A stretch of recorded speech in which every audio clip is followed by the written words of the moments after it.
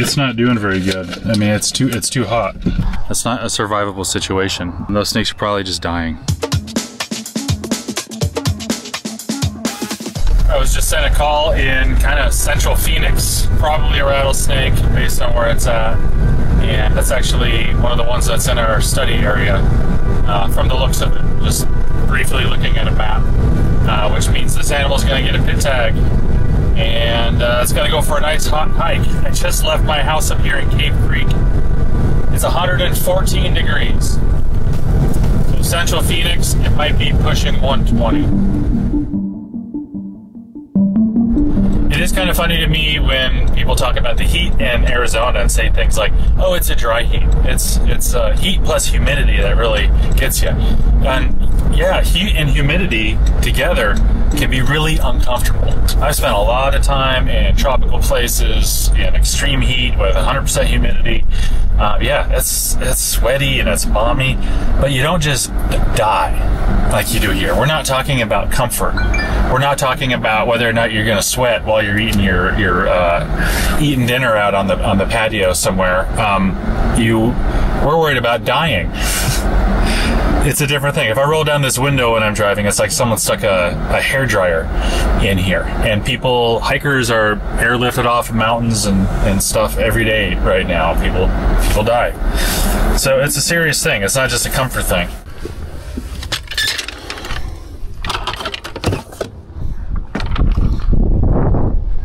Hey there.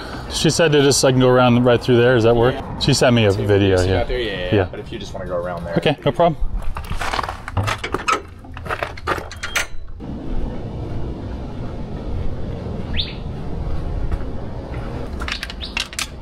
I think it's a speckled.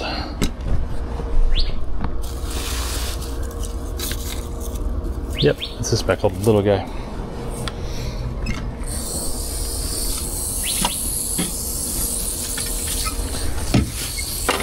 Oh, don't go in there.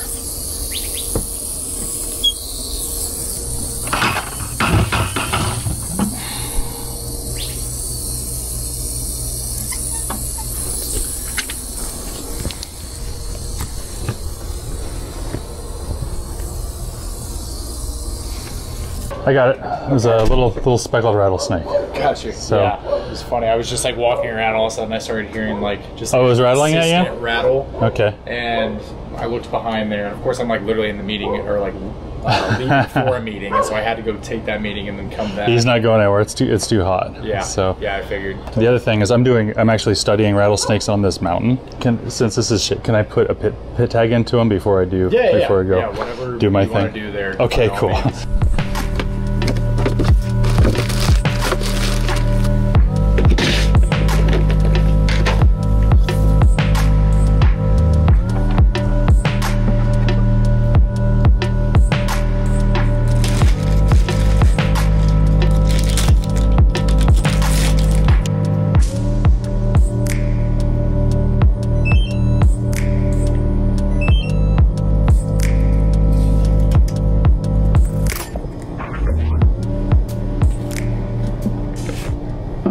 It's warm out there, so I got that snake pit tagged. You had not seen this snake before. It's a young speckled rattlesnake. You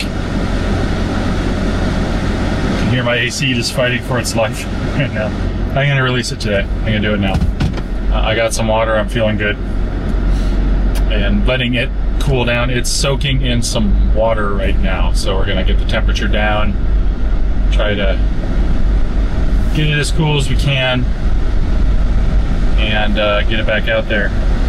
And this is part of the reason I'm going to release this right now, is that this is right next to the spot that, well, that's our study site that for the last 8 years I know every little hole in the ground on this mountain. I know exactly where to put it. I don't have to go searching for a place. I can just take it to a spot that is a known estivation den for speckled rattlesnakes within its own home range.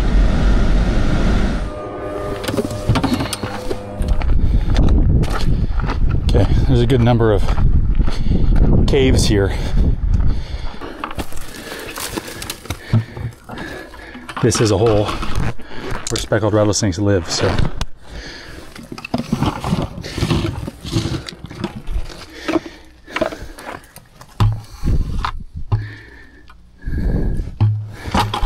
Okay, guy, let's go. Goodbye, little guy. Go hide. Stay cool. And, I gotta get myself to a safe place. So, and the hole that I just released it into, it's well shaded, but years ago, it wasn't just shaded, it was also, there's bushes right out front of it. It was protected in a lot of ways, but it is no longer protected. I know we get something cold to drink and get ready for the next one.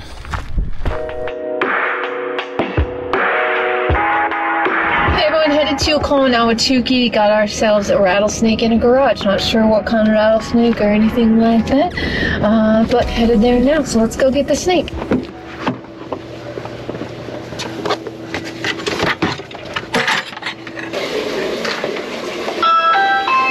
Hi, how are you? Oh, you know. I haven't been here in a while. Oh, I know. Yeah, your garage looks pretty sealed. We'll check it. Yeah, pretty sealed. And you know what? My husband did say that it was open for a couple of minutes this morning, so I'm guessing probably was somewhere close and then just went in. But yeah, I just opened my door. Oh, your car? No, the garage door from inside, and it was just right there. pretty much right there. Okay. So I'm like, ah, did it rattle? It rattled at you, or? Oh yeah, it curled yeah. And actually, I'm really glad it did because I was listening to music and had my AirPods on, Yeah, and you just so don't think thank about goodness. it. Yeah, no. Is it big or? You know what? It wasn't one of our largest ones. Okay. Over here. Yeah, like right in front of that cabinet where all the tools are. Here. Yeah. Okay.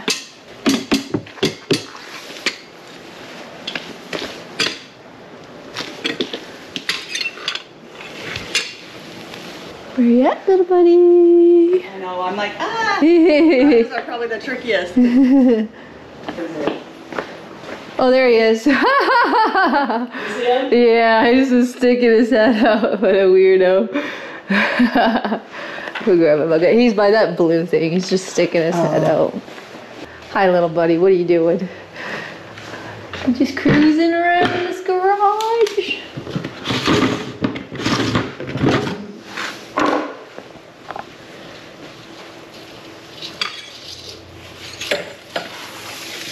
Oh, actually, he's bigger than I Yeah, he's a thought. decent sized adult. You want to come see your friend? Stay down, little buddy.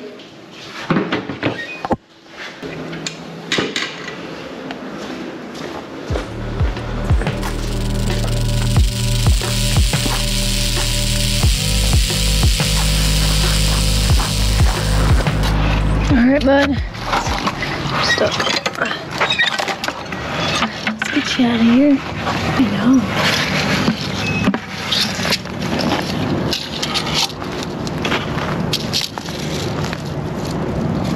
Nope, they're good. Nope, don't you tingle or anything. There you go, right there. That's where I wanted to go. Perfect.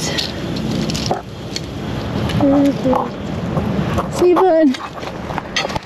All right, I've been to that house several times, 3 or 4 times actually, throughout the years. They live just right on the corner house, right by a nice wash and on the mountain. Her husband left the garage open for a few minutes this morning, but they were missing a good chunk of weather stripping in the corner of the garage, so the snake could have possibly got in either of those ways. Back on the mountain it is. So I just got another call, and that's busy for being this hot. I think animals are just having a hard time and getting stuck where they don't want to be. Let's see what we got. Marissa's telling me about the job. There's something going on here. Rattlesnake by door. Maybe the only good thing about these heat wave kind of calls is that we have a little bit more time. I mean, we want to get there as soon as we can, obviously, but that snake cannot move from its location. It is stuck there by the door until dark. It moved there probably last night, and it's been trapped there ever since. And that's the case for all the relocations we do right now. Hi.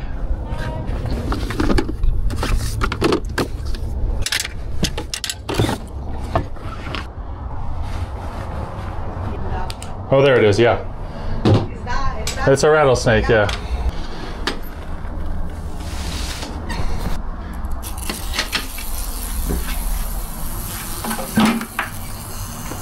It's hot.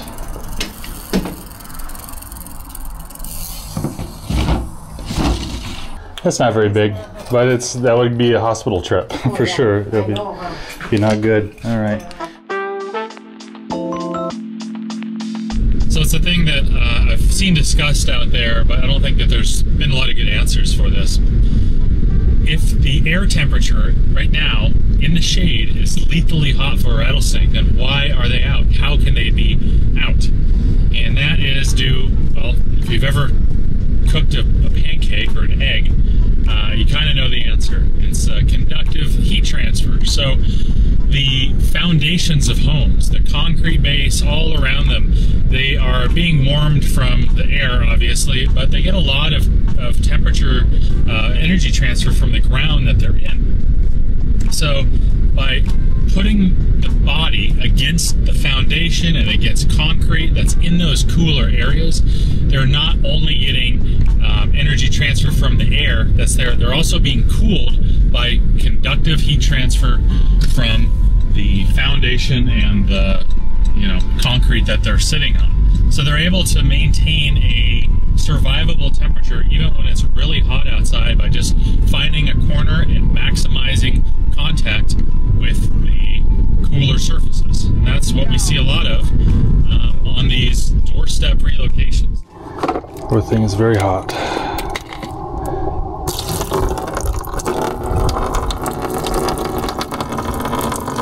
It's not doing very good. I mean, it's too hot.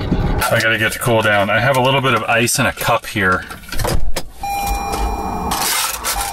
The remnants of the Diet Coke that I had in there, and rinse it off. And I'm gonna go get that snake. I'm gonna give it some of my cold water, this remaining ice, and I'm gonna put that in there and let it sit for a minute.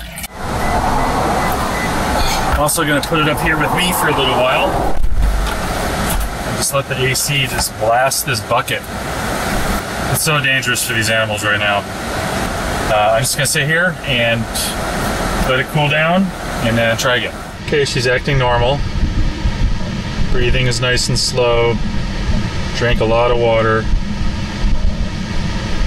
I think I'm gonna give it another couple of minutes here and then we're gonna run over there. I know there's a spot over there I can release her.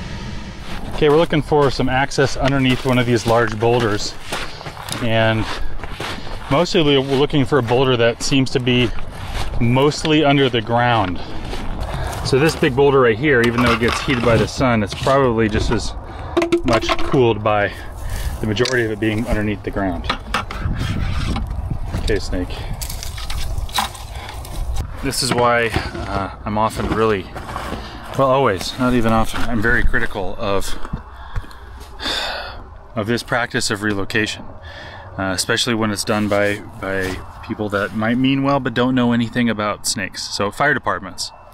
I know it's not a good look to say anything that could be perceived as negative about the fire department, but they're not doing this work. The work of trying to find places to be thermally protected and emulate, the places that these animals normally would select on a day that's this hot, especially when the conditions are as bad as they are right now. I know that there's lots of people calling the fire department today to relocate snakes, and those snakes are probably just dying, being killed pretty quickly afterwards because they're just releasing into this grass. That's not enough. That's not a survivable situation. I put this snake into my car. It was a few degrees away from death even then, and just the act of putting it in the car, waiting for the AC to kick on again, almost killed it. I appreciate that there's lots of people that want to relocate snakes now, but if you don't know how to find them during the summer, then you don't know where to put them during the summer. And I would ask anybody that does any kind of relocation work, whether you're a firefighter or just a person that wants to do it, or anybody, I'm not trying to be a buzzkill, but dampen your excitement about being called out to go get a snake with the requisite knowledge of the animals that you're working with to be able to do it properly. Otherwise, you're not doing anything different than the person swinging a shovel that you're trying to save that snake from. You're just doing it with extra steps. That's not what they need. This is bumming me out when it's this hot, watching animals having this hard of a time. I'm just gonna get something cold to drink and be ready for the next one.